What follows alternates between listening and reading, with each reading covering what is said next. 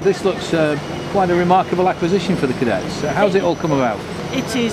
All of these topaz sailing dinghies, they've been donated by the OES team. We applied to them for a grant, which they very graciously allowed us.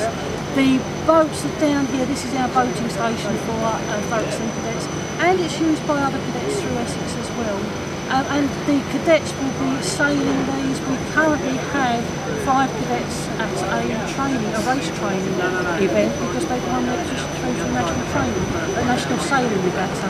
So that's very nice, and it's the benefit of these kind of boats and the equipment we use that's allowed. The cadets actually sail on the docks?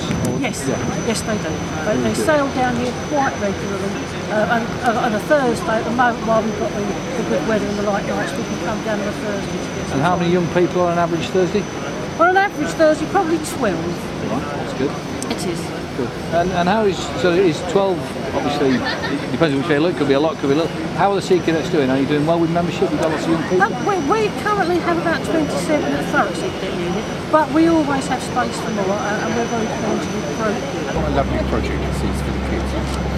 It's really what we're doing. I say, you mentioned the kids and young people. This is, you know, sometimes you're paying for buildings, you're paying for this, that and the other. This really does seem to be making a difference in young people.